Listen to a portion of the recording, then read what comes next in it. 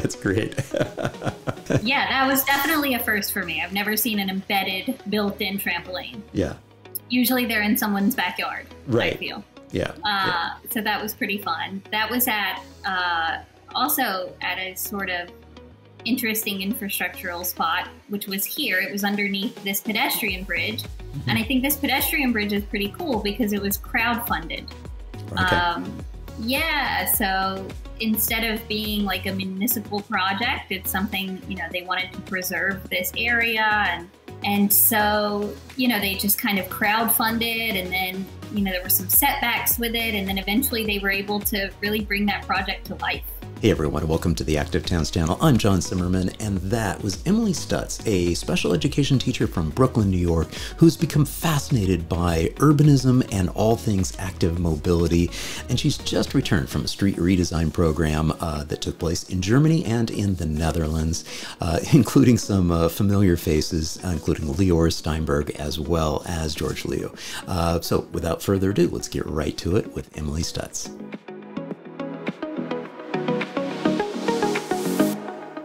Emily, thank you so much for joining me on the Active Towns podcast. Welcome. Hi, thanks so much for having me. It's really great to be here. So, Emily, I know that you watch some of the videos, and you also maybe listen to the podcast strequently. As you'll know, I like to have my guests introduce themselves. So who the heck is Emily? Hi again. I'm Emily Stutts. I teach at PS 372 in Brooklyn, New York. I'm a special education teacher there. And in my free time, I like to bike around New York, hang out with my family, and just talk about all things infrastructure. Now, okay, so what's the backstory? How did you get engaged and interested in this sort of stuff? I really have my partner to blame. And to thank, honestly. He has encouraged me the whole way. And it kind of started when he bought a cargo bike back in 2018, just like a Bachfiets, that he put a laminated sign on the street. And some of my students saw it as he biked to meet me at school. And from there, it kind of grew into a study with the first graders where I was teaching at the time. And since then, I think it's just the rest is history. Yeah, that's great. That's so cool. And I think that you and I can't remember how we originally got connected. I'm thinking it might have been in Twitter. Is that how? Or I can't recall. Yeah, I think it's definitely from Twitter. Okay. Back in February, we were listening to your podcast when you had Megan Ramey on. Okay. Yes. Yeah. And that podcast episode kind of sparked me to host our school's first ever Bike to School Day group ride. Nice. Along with some amazing parents at my school, including the Brooklyn organizer for transportation alternatives here in New York, right. Kathy Park Price. She was an amazing partner on that effort. Right. And I just pulled up your Twitter account here, your Twitter page, and I see a nice little gazelle in the background there, a nice Dutch bike. And you are quite active out on Twitter, especially in the hashtag bike Twitter realm, in terms of all things good infrastructure and safe streets and trying to encourage more people-oriented places. So you just got back from summer school. I did, yeah. Did. So tell us a little bit about what that was all about in terms of, how did you hear about the summer school class? Who organized it, and what was that all about? Sure. I went to summer school, Remaking the Street Summer School, which was hosted by EIT, the European Institute for Technology, and TUM, the Technical University of Munich, and also Humankind, which is an organization based in Rotterdam. And I heard about it because I'd actually taken Unraveling the Cycling City Coursera, and they sent like an email blast out to everyone who had taken the course.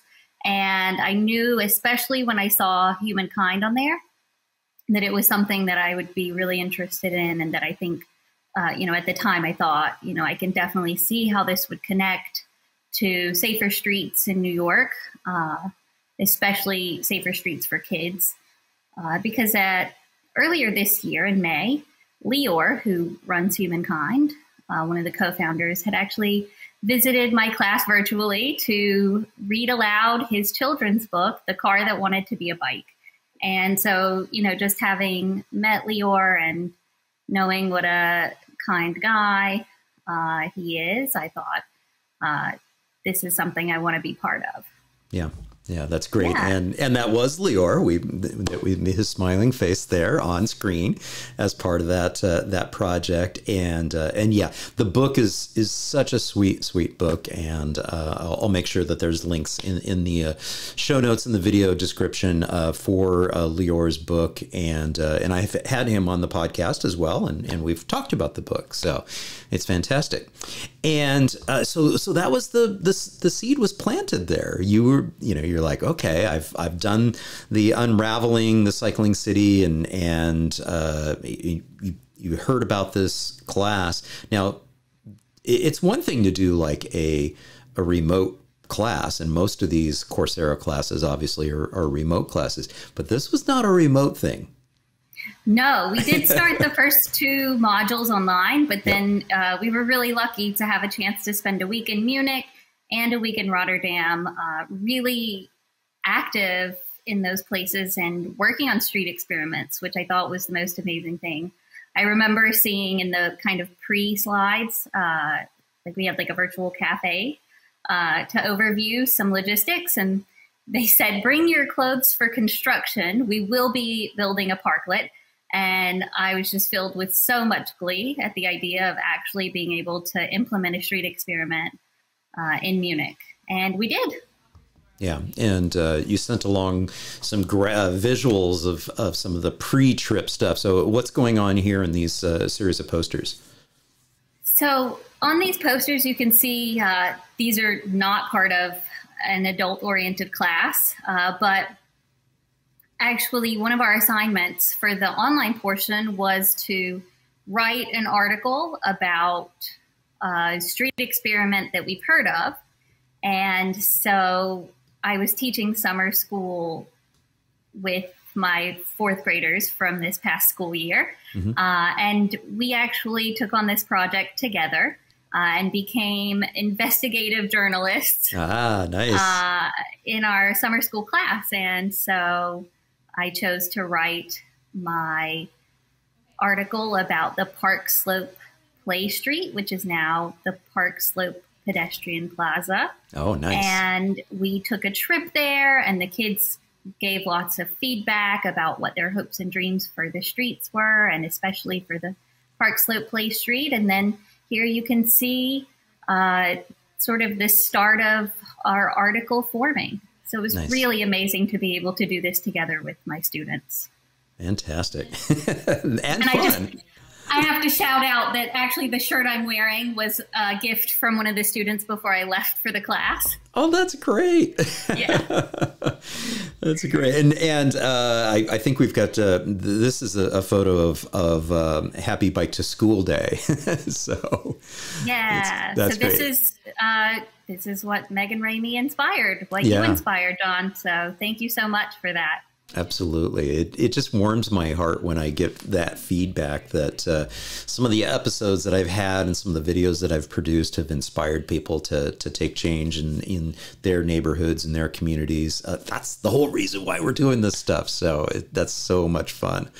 So you sign up and you're getting excited about going out there. You have some pre-course work before the actual trip. Walk us through the scenario. Where do you start off, and what's the week look like when you're over there for summer school? So we first started in Munich. I actually came on Tuesday, was my first day with the group, and So on Monday, they'd actually visited Piazza Zanetti, and I was able to swing by later on and see the piazza. And I think there are some photos of that available as well. It was a really bright, colorful plaza. It was so beautiful. And I think one of my favorite parts about it was that there was a pizza box container at the piazza, so that if you want to hang out with friends, you have a place to recycle your pizza boxes, which I think, I mean, what better way to think about human-centered planning than to imagine what kinds of recycling people will need to be doing. Fantastic. Yeah, I just think that was such a nice touch. After that, when I joined on Tuesday, we really started group work. And over the course of the 2 weeks, we had a huge overarching project to redesign a bit of Augustenstrasse, which is a street near TUM, the Technical University of Munich.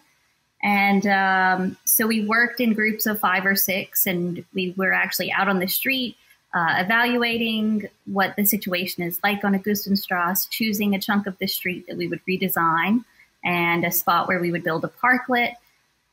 For people who don't know what a parklet is, it's like a small park that takes up 1 or 2 parking spaces, possibly more parking spaces if you really get the chance to make a long-term change. And yeah, it was just a really great opportunity to work together with people that I wouldn't usually get to work with as a teacher, you know, like people who are specialists in urban transport and urban planning, architects, user experience specialists. I mean, it was a really diverse group of people from all over the globe, too. I mean, it was really great. Yeah, so that was kind of the overarching experience. But within that, we had a lot of sort of smaller lectures, hearing from people who are doing that work in Munich. There's one group, Benny and Elisa, that are running a group building parklets.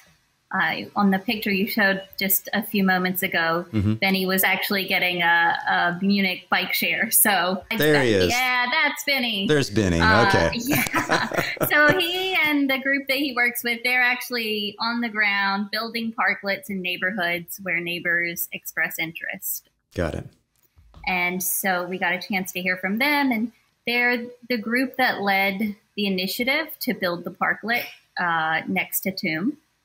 And let's pull up some photos here of the of this parklet area. So I'll scroll through these. Why don't you just kind of describe what's happening in this environment here? Yeah. So this is a parklet that they built earlier in the pandemic. It's in the neighborhood where they live, and it seems to have been a huge hit. I mean, as you can see, it's remained. I think these parklets are amazing because they provide seating for folks. They also provide bike parking, a space for a little free library, a space for bottle recycling, which is a huge program in Germany. And then, as you can see, the feedback portion is really taken seriously. So there's a place to do surveys and really give your feedback. So this was the type of modular parklet that we built next to TUM on a little side street right next to the university. So you can see from the ground up this parklet coming to life. From the construction team working on building the structure bit by bit, to then sort of moving in those larger pieces to really put together the frame. And then, you know, even the small details like adding greenery and even some like solar powered party lights. It really just made such a welcoming space. And you can see the finished product there. They just turn out so beautiful. I mean, who wouldn't want to be there? And you can tell that because when we were working on it, people continuously stopped by asking, you know, what was going on. And, you know, I think some people from the neighborhood even stopped to help work on it or to bring waters by for them while they were working on it. Yeah. And then when people went back later on to check on it, I know Simone from the university went back later to check and see how things were going after it was finished. And there were people just hanging out, relaxing on the structure, and seemed to really enjoy it. Yeah. And it's quite beautiful. I mean, I paused on this one mainly because you look so happy, and the greenery. Yeah, you're right. It's just so well done. And who wouldn't want, their street space, what was previously just storage for a private automobile, out in public realm. Who wouldn't want to have this? I mean, this is fantastic. Yeah. And I think that is the whole premise of the street experiments sort of movement that we were learning about, is that, when you first think about what we're used to seeing, which would be vehicles here, to sort of a shift, it is a little hard to imagine. Yeah. Maybe at first for people who are just so used to the side of the street being used for parking. Yeah. But once you really see it come to life, it's almost hard to imagine it any other way, right? Than a joyful, well-constructed, green, communal space. Yeah. And I think that was really my main takeaway, is that, the spaces on the street, I mean, it's something that to me has felt a bit instinctual for a while. Right. Just because of all I've learned from people like you. But seeing it in person and seeing it in a way that really is for the community, that's not just a dining shed run by a business. It's not commercial, but it really is community based. It really leaves me with a sense of longing, and also a sense of what now? What can I do? Like a push, a motivation in myself. Yeah, yeah. And how long did it take for this to come together? It looked like, flipping through the photos, it looked like it happened fast.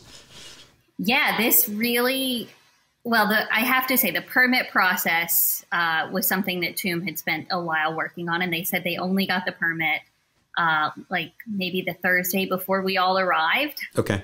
To actually build the parklet. So that part takes some time, and that's something that, everyone we spoke with who has involvement in that process was really honest about. But the actual construction of the parklet took a day. Okay. I think it's partly the nature of the modular units, the fact that some things are already built. And then also the fact that like Benny and Elisa and the people we were working with were just pretty good at getting these things done in a timely manner now after so many repeated opportunities. And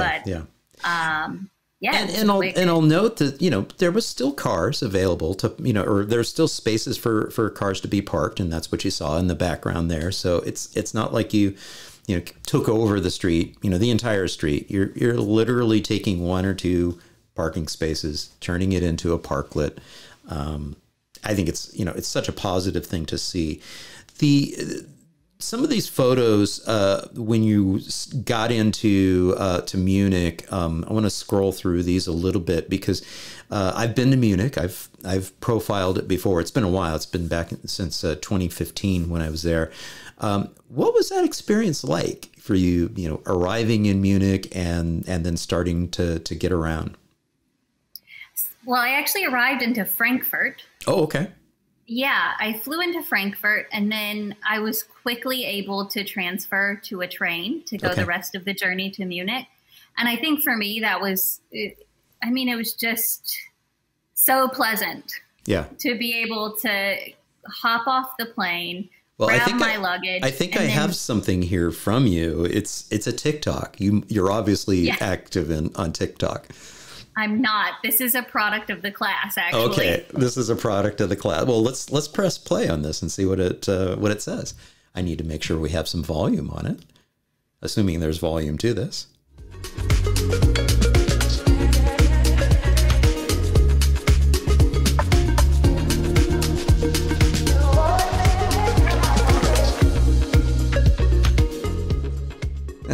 That's great.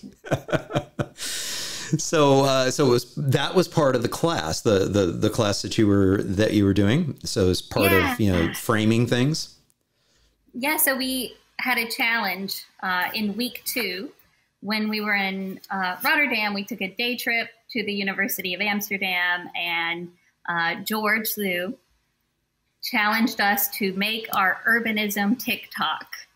And so another TikTok in the drive that maybe we can watch later on is of Alexanderplein, which I think is your favorite intersection. One of them, yes, yeah. It's hard to choose, but well, there are so many.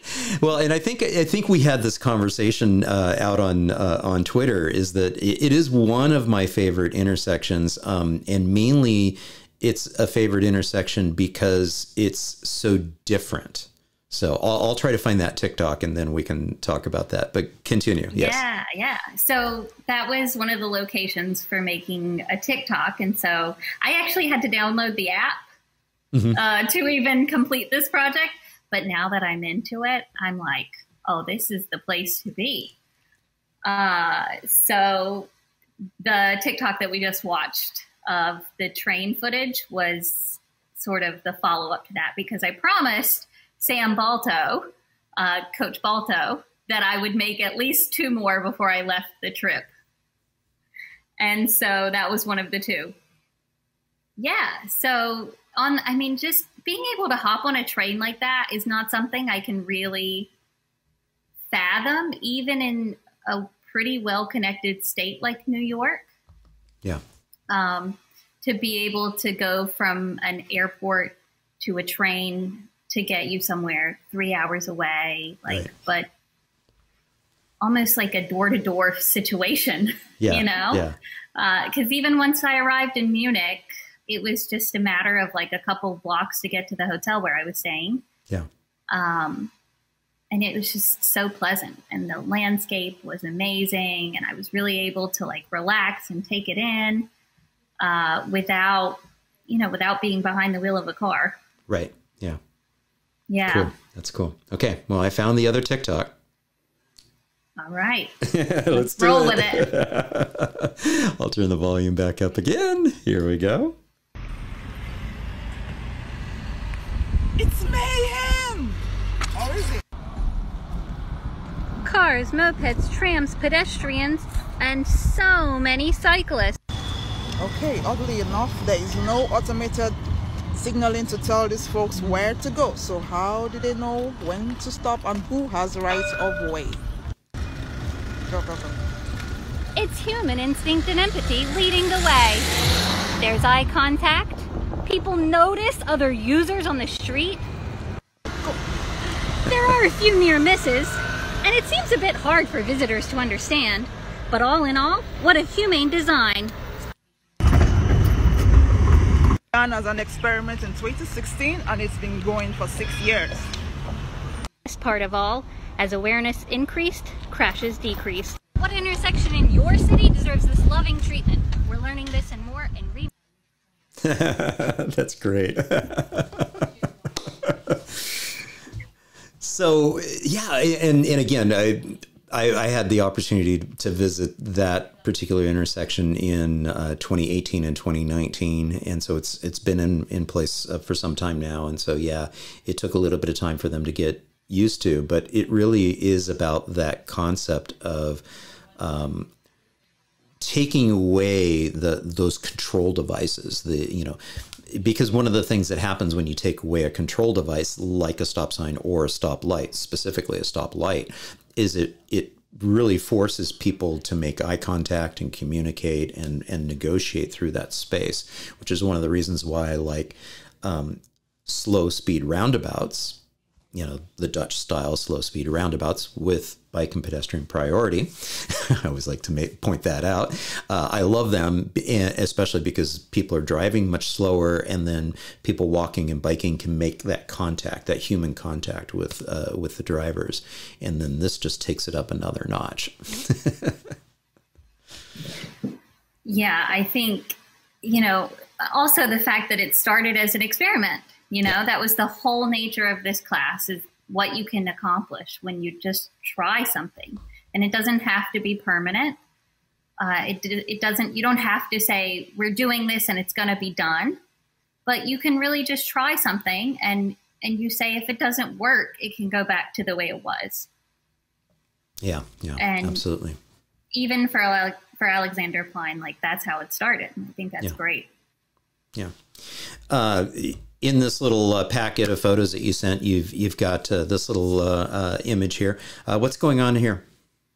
This is actually on Augustenstrasse, the street that we were challenged to redesign. Okay. And you can see that there's some commercial activity happening, but I loved the juxtaposition of the DHL truck, the giant DHL truck and the tiny UPS e-bike delivery service. And so I put that there also because it shows the way that parking is an issue for commercial deliveries. And so we wanted to illustrate that in our street redesign with our group, but also because I was so excited because New York City is getting the UPS cargo bike delivery service. It's kind of piloting here. And so, I was just excited to show that, like, okay, this is possible. Like, a lot of people think it's not possible in a big city, but cargo bikes are powerful. Right.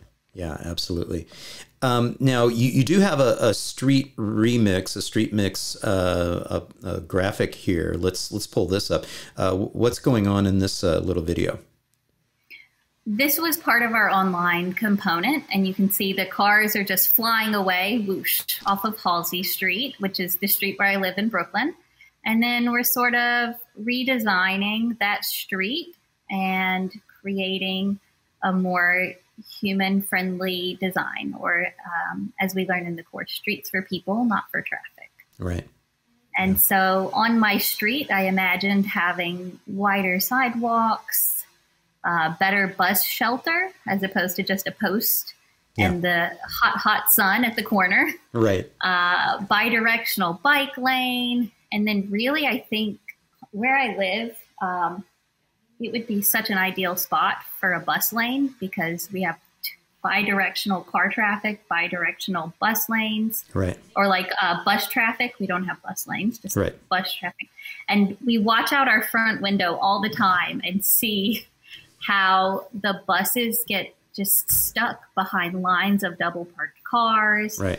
And really, it's just not a safe street for biking on. So that was my reimagining, my hopes and dreams, as I call them with my students, of what could be. That's neat. So you've been drinking from the fire hose here with urbanism and urban mobility. What's that been like? I mean, somebody who's coming from a background where you didn't go to school for this, how's, is this just like super, super fun to like, absorb all of this? I mean, it sounds like you have a very good grasp of all of it. I think the thing that I've realized, especially when I took Unraveling the Cycling City and also just having conversations with my partner as we listen to podcasts and, watch YouTube videos, is how much I actually don't know. I mentioned kind of the instinct that I'd had about people-centered planning. Even from a really young age, I hated driving. My memory of getting my permit, and my mom's going to be so mad about this, but I'm going to put it out there. I remember her having to threaten to ground me to get me to pass a car when we were on the way home from the DMV. And I don't know, the feeling of driving just felt so icky to me as a young person. And now as a teacher, kind of experiencing a city with young people, I see, just what could be, I guess. Right. If we really created spaces that were joyful and safe and encouraged independence. Right. So it is really fun to learn about and sometimes really frustrating. But I have to say, the community of people that have kind of, that I was previously so unaware of has been the best part. Yeah. I think it's not just the bike community, but I kind of put it under the umbrella of the bike community because I'm always saying the bike community is just the best. Yeah. Yeah. Yeah. And what's great about this too is, and I've had several conversations with other guests that have been on the podcast, and obviously many conversations with people in the community, is that this stuff isn't rocket science. This is not that difficult. We've just been sort of blinded to it because it's what we've grown up in and what we see around us. And so we're like fish in water, and we have no appreciation for the water around us. And but what is difficult and what is challenging is negotiating through change. And so this next graphic that I'm going to pull up here is your stakeholder mapping graphic that you have. And to me, it illustrates just how complex change is and being able to do that. And I'll come over here and zoom out just a little bit so that we can make sure that we can see the entire graphic. Just like that. There we go. So this to me is a great illustration of why it is so hard to create safe streets and be able to make those transformations. So walk us through this part of the exercise. Sure. This is, again, part of that Augustenstrasse, the overarching project that we were working on as a group. And we really had to take time to map out who is involved in the street transformation that we imagine and what their role would be. And so, as you can see, Augustenstrasse is at the center of it, but there are local players in the local government, the local community, and then also sort of broader scale sponsors or government institutions, or even the Green City EV, which is sort of an NGO and kind of broad scale climate focused organization. And, each group plays such an important role in sort of transforming the streets. But when there are so many key players, you can see how complex it got. And we even had to, as a group, we made a conscious choice to cut off the line drawing because it was going to get too chaotic. But there were more directions we could have gone in with the connections. And so, yeah, I think it does definitely speak to what you're saying about how with so many moving parts and so many key players, it can feel really complicated to make a change like that. But I also think that's what I really appreciate about groups like you can see De Stadstition. Mm-hmm. I might be mispronouncing that, but groups like that. That's Benny and Elisa's group. Okay. Really on the ground, getting things done and figuring out how to make street experiments possible and how to bring them to life. Yeah. And I think what I want to do at this point is pop on over to something that really exemplifies that, and that is, getting something on the ground. And walk us through what's going on in this series of photos. Yeah, this was by far my favorite moment of the whole trip. We went on a summer streets tour, and at one of the summer streets, they happened to be having this amazing street experiment called Strasse Oase. And it was really a child-centered play street in action on one of the summer streets in Munich, put on by an organization called Culture Cloud.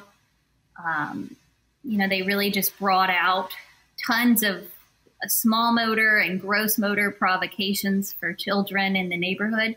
And the kids came out in numbers. I mean, it was really the epitome of build it and they will come, because there were kids all over that street going from, this was the area where I spent a lot of time at sort of this small scale sensory provocations. But on the other end, there were giant boxes and, long sticks and huge rolls of fabric that the kids could build with. And they really just filled that street with, paintings and designs and an ice cream parlor made out of a cardboard box that you can see in the background there. It was just a place for kids. And I really think that this is what streets could be if we let them. Yeah. That one day we were there, I stayed for a little while longer, but I actually ended up going back the next day and working at the street experiment for a couple of hours, just spending time hanging out with the kids. All of those kids spoke German, and I don't speak even a little bit of German. And it was still amazing to see how we could really connect through play. Yeah. And how that street made it possible. Yeah. I think play is really a form of universal language. And having spaces like that provoke play amongst generations, because there were grandparents there with their grandkids, there were parents there engaging with their kids, and also parents there who could let their kids run freely, knowing that they would be safe, while they could just take a minute to hang out on a bench on the side. And you can see here, Edwardo, one of the coordinators for the street experiment, was kind enough to tell me a little bit about it on video. So maybe if we could watch that. Yeah, let's hit play.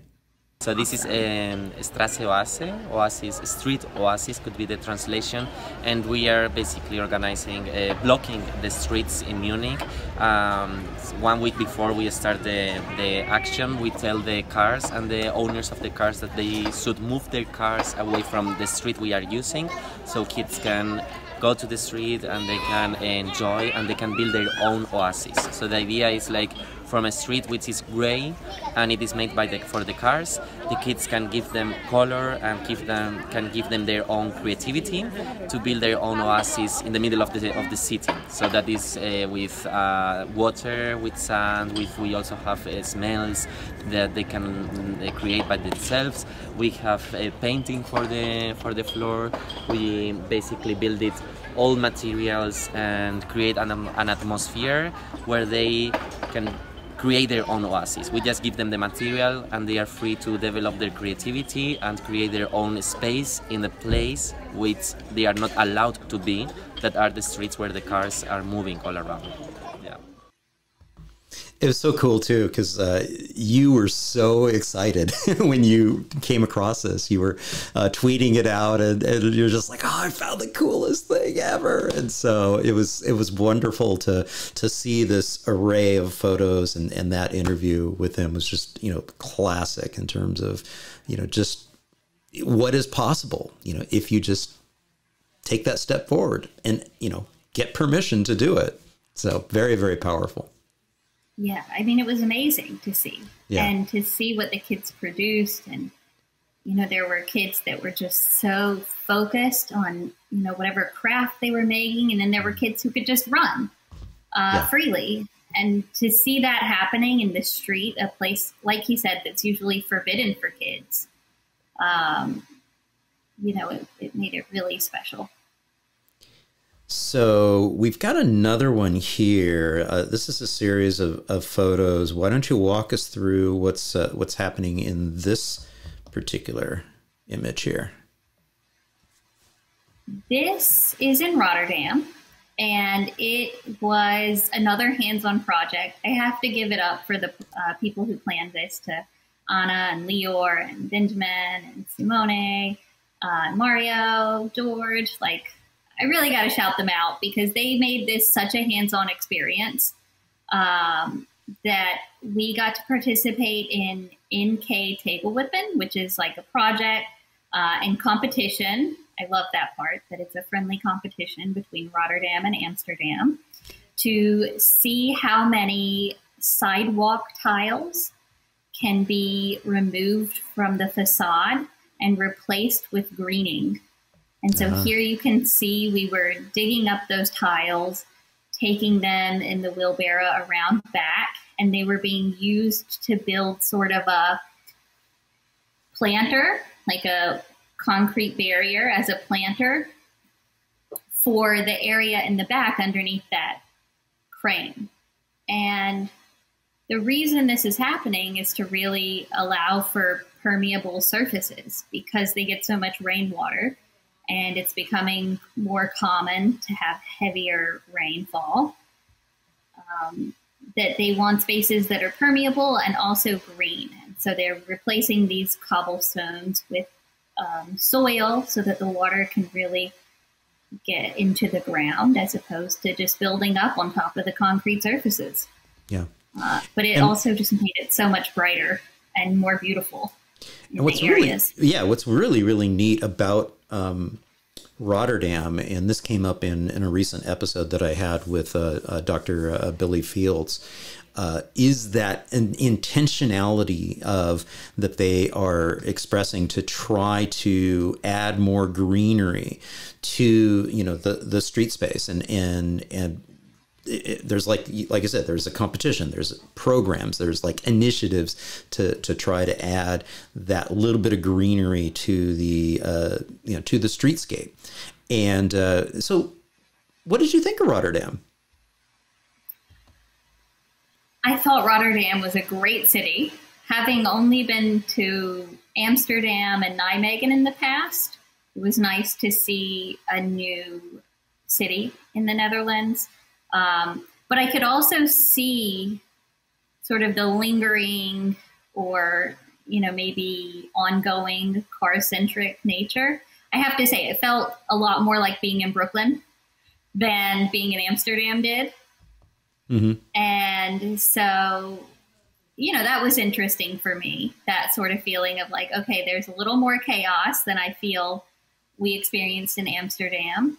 Yeah. But on the other hand, like it was, I thought of you one day because we went to like a beach in the city. Mm-hmm. And it wasn't like in New York where you have to take a train or a ferry and go really far out to get to the beach. It was just right there in one of the canals. Yeah. And I mean, people were out in the water swimming. There were boats there. Someone was like water skiing on the back of a boat. I mean, it doesn't get much more active than that. Yeah, yeah. It looks like we have another TikTok here. It says Rotterdam, I love you. Yeah, this was a beautiful apartment complex. Someone.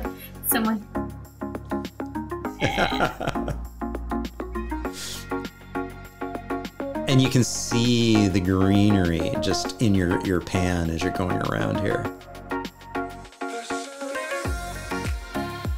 Which is just one of the neat things that they're trying to do in that environment is, again, they're being very, very intentional about, doing what they can. Because when we really look at Rotterdam from the historical context of what happened after World War II, they really built back on a modernist, lots of concrete everywhere, really, really wide streets. And the city ended up becoming dead and sterile and just didn't feel livable, and hence nobody wanted to live in Rotterdam unless they were in one of the few historic neighborhoods that survived the bombing. But it's been wonderful to see that greening approach and bringing that in. But the other thing that's fun about Rotterdam is they have a lot of whimsy to them, and they try to make things fun. And so it looks like somebody found a street trampoline here. What's going on here? 5, 4, 3, 2, 1. That's great. So you found a street trampoline. That's fantastic. Yeah, that was definitely a first for me. I've never seen an embedded, built-in trampoline. Yeah. Usually they're in someone's backyard, right. I feel. Yeah.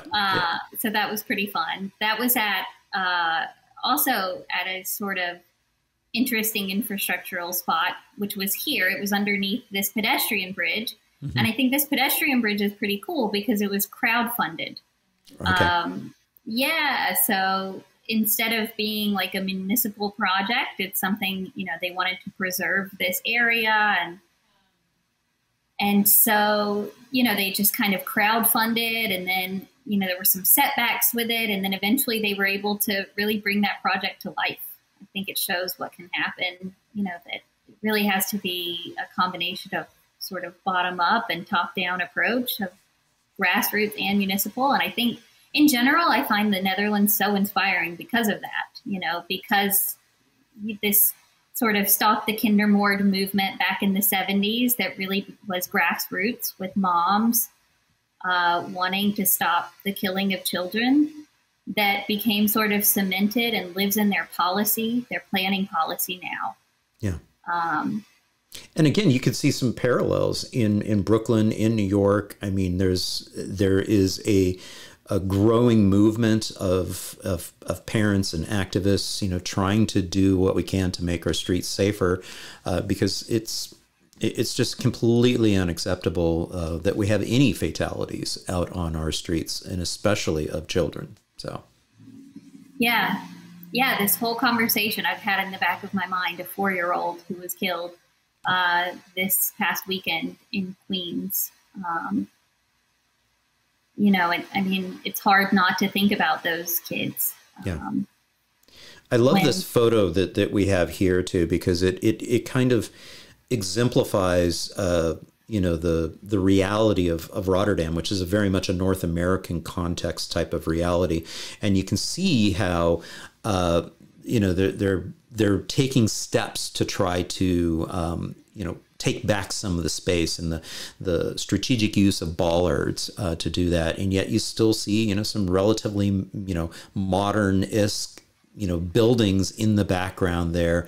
And so they're really striving to claw back that space away from the automobile, because their environment, especially in the newer areas of Rotterdam, looked very much like any other large, relatively new city. Yeah, it's a great example of what can be. Here we go. Yeah. This is what it's all about. If you could have your doggy in. So when you look back at these this experience that you've had, how long have you been back now? A week. A week, a full solid week. Yeah. So you're the jet lag is over, and you're getting back into things. What really bubbles up as to the thoughts that are most prominent on your mind, from this experience? I think the main thing that comes up for me, because the street was all about, or because the course was all about street experiments, the main thing that comes up for me is like, what can I do? And it's something that had kind of been on my mind beforehand, about what, as an individual, as a member of a community, what specific actions can I take? But the idea of street experiments, it really it's very compelling, because it shows that as individuals, a lot of times it's easy to feel powerless, but there are things that we can do. And as you can see from the parklets, 1 or 2 parking spaces, nothing is too small, So even this weekend, as we were biking, we biked summer streets here in New York, and sort of seeing, block parties, which before, were always so exciting for me to bike on those streets where block parties were happening. But then I would just feel a sense of frustration that it wasn't for longer. And now thinking about the power that those spaces have, and how to sort of bring that to a systemic or long-term change. Or maybe the block party is the systemic long-term change, I don't know. I've just tried to come at it from a much different standpoint, whereas before I was feeling sort of frustrated, or a lot of things could be a dead end. Now I'm really trying to think about the possibilities that could be. I don't know if that. Yeah, definitely. Yeah. And it seems like you have an expanding tribe of people who are working in this area. So this is your group. Yeah, this was the amazing group of students that were all in the class. It was a really cool mix of internal EIT students and then some external students as well, like myself. And everyone there with their skill set and their passion, it's just so amazing to see. Some of the students had already been bringing projects to life in their own communities, and it really gives me so much hope for the future too.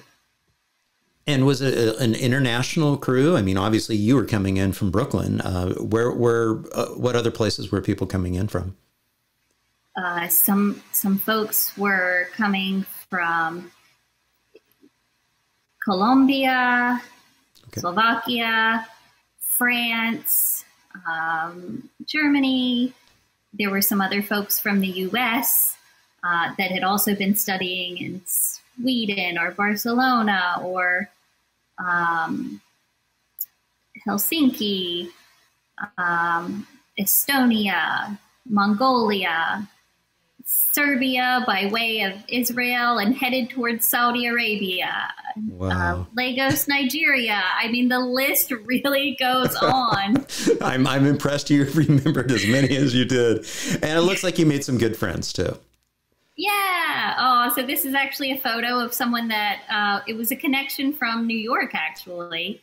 I participated in a research project for the BMW Group's e-bike study. Okay. And it was really cool to be able to meet the researcher in person, Manuel, who lives in Munich. Yeah, so that's what you see here. He gave us a very authentic Munich experience. Yes. At the beer garden and English garden. I love it. That's fantastic. And we have to say hi to Lior too. So there's. Yes, we do. This was the photo that we took to send to my students who were still having summer school back here in Brooklyn. Yeah. That's so great. Is there anything that we haven't touched upon that you'd like to leave the audience with at this point?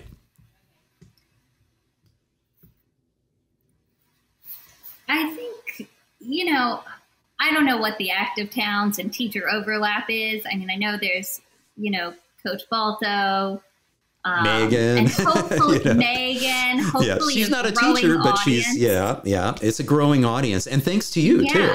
Thanks to you, because you have tagged us in quite a few tweets and this is huge too, because I used to teach the bike ed safety classes to fourth graders. Oh, wow. So it's fourth grade is a magical age because it's at that they're old enough to really accept a lot of this stuff. And that's one of the reasons why fourth grade and fifth grade are the grades where we really get into teaching those safety skills and really, helping them because hopefully we're seeing more and more kids transitioning to being able to get to school under their own power. Yeah, I think it's in Curbing Traffic where they talk about, when their son got to that double-digit age and they were also just moving to the Netherlands and the independence that he had. Yes. When the Bruntlets moved, being able to just set them kind of free. Yeah. And so it's totally true what you say about, kids being able to have that independence. They're ready for that independence, I think, at that age. Yeah. And I think there's so much space in education for bike education, for talking about urban design, for kids to really be able to imagine. And there's a lot of talk right now about kids being able to have hopes and dreams about the kind of school year that they want. And why can't we also have that for the kind of cities that they want to live in? And I think that's also sort of a lingering feeling that I've been having. And even with the many tools that were introduced to us in the course, it was so easy to imagine adapting those for use in an elementary classroom. I was just going to say, in fact, with my interviews both with Darcy Kitching and also with Tim Gill, they talked extensively about actually engaging children in the redesign of streets and in the redesign of public space. Yeah, absolutely. I think that's the best way to listen to kids, in the same way that we get to imagine our hopes and dreams at the beginning of the school year for what each year will hold and trying to make those dreams come true. I think if that's a place where we start sort of designing our cities, it can only lead to positive outcomes for all of us. Yeah. I agree 100%. Emily, thank you so very much for joining me on the Active Towns podcast. It's been such an honor and such a pleasure having you on. Thanks. It's been a real treat to be on the podcast. I listen every time. And so It's our Sunday brunch podcast. Oh, cool. And, yeah. And so, to be on is really an honor. Thank you so much for all that you do. You're really shaping our world for the better. Well, thank you. And you too, because I like to say that, I'm broadcasting out and trying to pull people together and trying to spread the message and the word. But it's people like you who are actually doing the hard work of making it happen in your community. So thank you so much for doing that as well. It's a joy. Thank you all so much for tuning in to episode number 152 featuring Emily Stutts from Brooklyn, New York. And if you did, please be sure to give it a thumbs up, leave a comment down below, and share it with a friend. And if you haven't done so already, I'd be honored to have you subscribe to the channel. Just hit that subscription button down below and be sure to ring the notifications bell right next to it. Until next time, this is John signing off by wishing you much activity, health, and happiness. Cheers.